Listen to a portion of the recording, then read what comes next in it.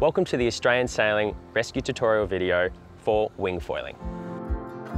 Foiling is rapidly growing at clubs across the country. With this growth come extra safety precautions that you need to be aware of, especially when acting in close proximity to the equipment or in rescue situations. With many of the foiling classes, the sailors are generally used to being in the water and self-sufficient. Both Learn to Kite and Learn to Wing courses place a high importance on self-rescue.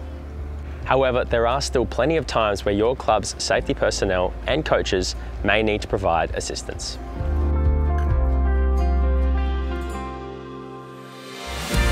There are some general principles that do need to be adhered to when working with all the foiling classes. Before we get started on each specific discipline, let's go over a few of the things you do need to be aware of when it comes to foiling equipment. The foils are sharp and fragile.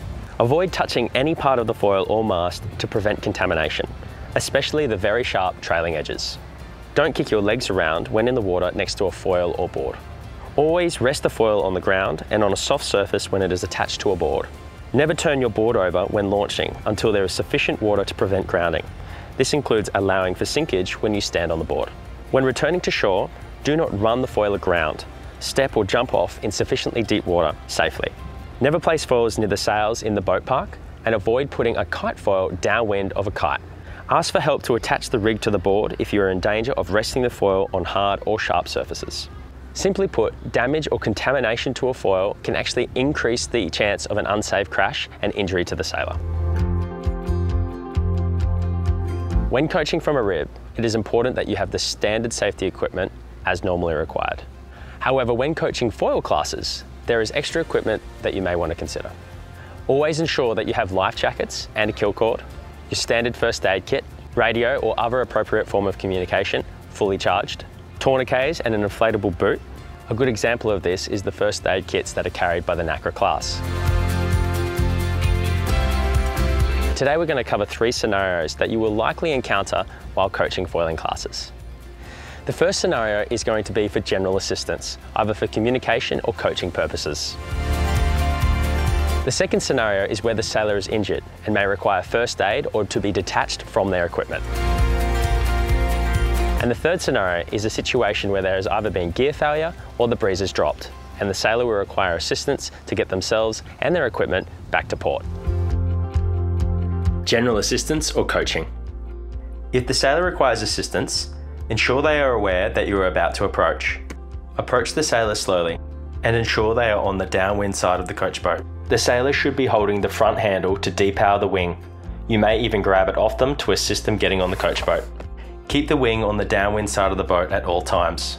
When the sailor is ready to leave, have them remount the board on their knees and slowly use the wing or paddle away from the coach boat on the downwind side. Rescuing an injured sailor. If you think the sailor might be injured, try to confirm with the sailor that you're about to approach. Follow the same approach as mentioned earlier, remembering to slow down to neutral before you get to the sailor.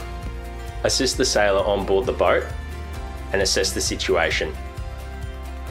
If first aid is required, it is important there is a nice clear space in the boat for you to treat the sailor.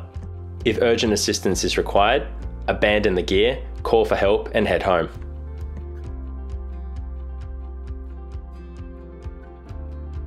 Wing drop and gear recovery. We will now look at what to do if the sailor becomes detached from their equipment. For the wing, ideally approach from the upwind side of the equipment. Slowly approach and get ready to grab the front handle or leading edge of the wing.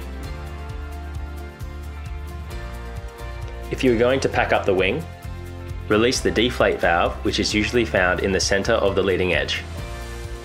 Then simply roll or fold up the wing and stow it somewhere secure in the boat where it will be out of the way, but also safe.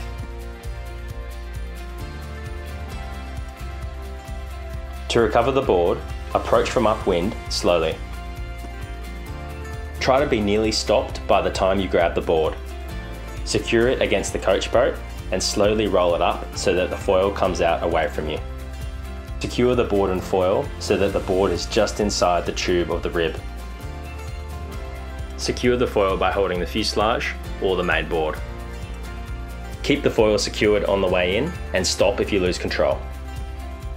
If you have any more questions or queries about the content that you have seen today, please get in contact with your general manager.